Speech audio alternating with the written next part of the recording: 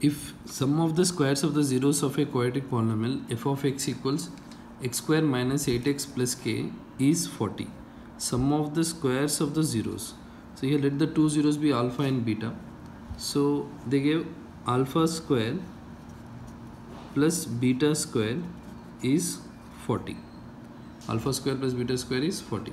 But we know the value of alpha plus beta, which is nothing but minus b by a, and alpha into beta c by a. See, because we cannot find directly the zeros alpha and beta here, if we'll compare with the standard equation, which is ax square plus bx plus c. So if we'll compare, the value of a is 1, b is minus 8, c is k. Now see, directly I cannot find, so with the help of this relation alpha plus beta minus b by a, this formula, and alpha into beta c by a, first I'll calculate these two values. Alpha plus beta is minus b is again minus 8, a is 1. So alpha plus beta is 8, alpha into beta is c by a, c is k by 1. So alpha into beta is k. Now see, this alpha square plus beta square, I can write it like, for example, see here, a plus b whole square. A plus b whole square is a square plus b square plus 2ab.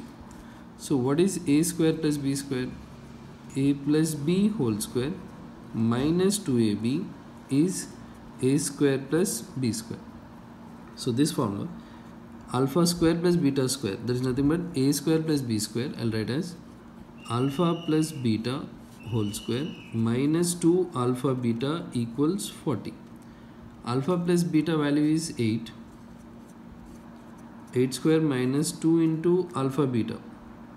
2 into alpha beta, which is nothing but k, equals 40.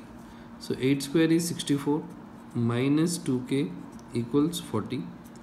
Minus 2k equals 40. If we'll transpose the 64, minus 64. Minus 2k equals minus 24, minus minus cancel. K equals 24 by 2, k equals 12. The value of k is 12.